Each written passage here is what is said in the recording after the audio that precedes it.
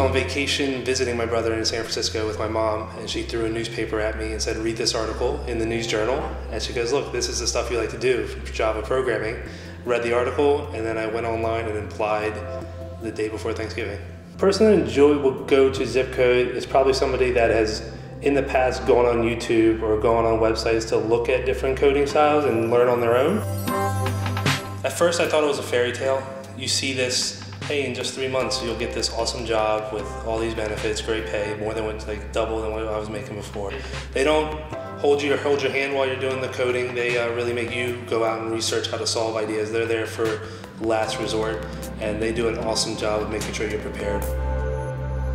When you go to Zip Code, you have 30 people that all love what they're doing, and it's awesome just to talk with them about different ways to approach problems. You're there for 3 months, but really you build friends there that you have a network for a lifetime.